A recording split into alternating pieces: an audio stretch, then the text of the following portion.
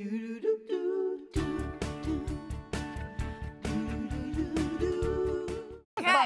That's Ernie. right. That's right. Yes.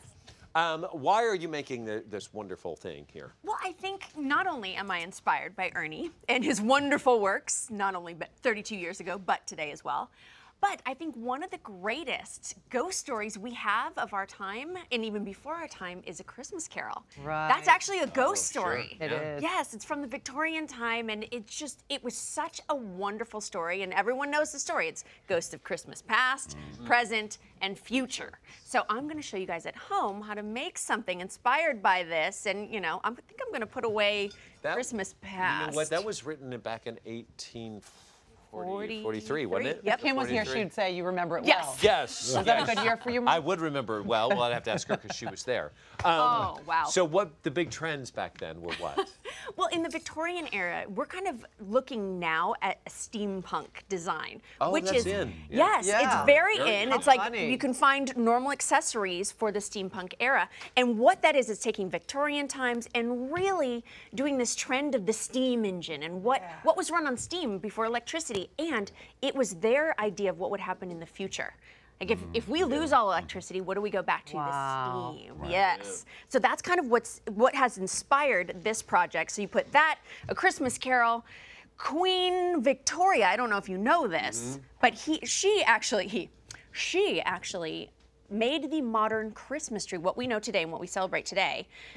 This is what we're making. This is what we're making today. We're going to catch. That's the Ghost of Christmas Past. I don't know if any of you are haunted by your past. No, but he knows what a ghost looks like very well. I've met him. He's safe away now. But Okay, good. Good. You got started earlier today, so let's take a look. I did, yes. Okay, so we just started with blue or green spray paint, and this is a little cardstock. I freehand drew this ghost, but we have it available on our website to download. So draw a little ghost. I did watch Ghostbusters last night, the old one, just to be inspired. And I went a little simpler than the ones you fought. Then you cut that out, take an X-Acto knife, and take out the little parts to really give it that ghostly feel. And then I took some fluorescent green, and I kind of did an ombre, where I really did dark at the bottom, went all the way lighter at the top. Now that's a glow-in-the-dark spray paint. I did about 6 coats of this. So you can just go back and forth on either side. My hands are gonna glow in the dark tonight. They're full of this.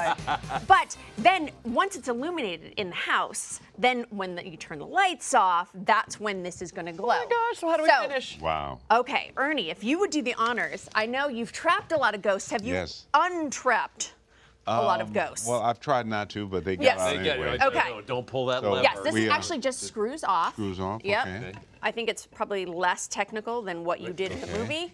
We're just gonna put that little ghost right there. All right. You bend his arms. Bend his arms back, and then Okay. lock him in, Ghostbuster. And we'll- Lock him in. Right. Perfect. Lock and at that. seal. Oh my There gosh. you go. Yes. Now we have it. Exactly, and I want to show you guys at home how to do this and how creative you Very can nice. be keeping this Victorian steampunk look. So now look at this.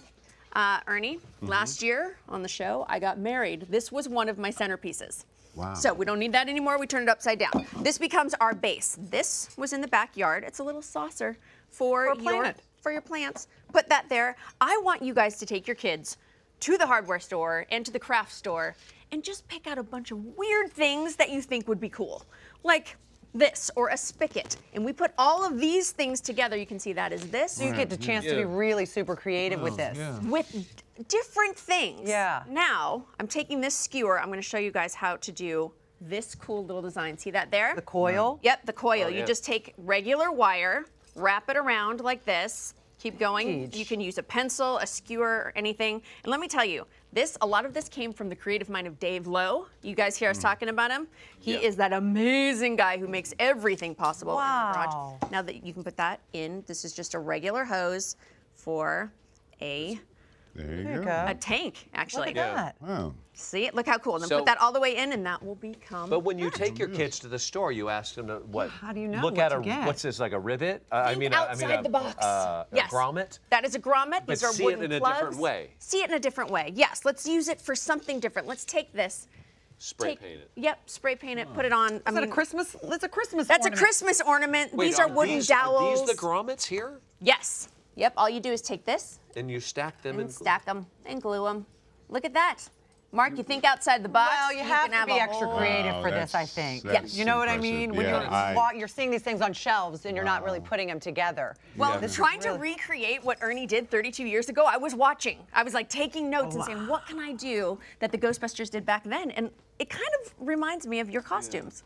Yeah, which I didn't have a whole lot to do with.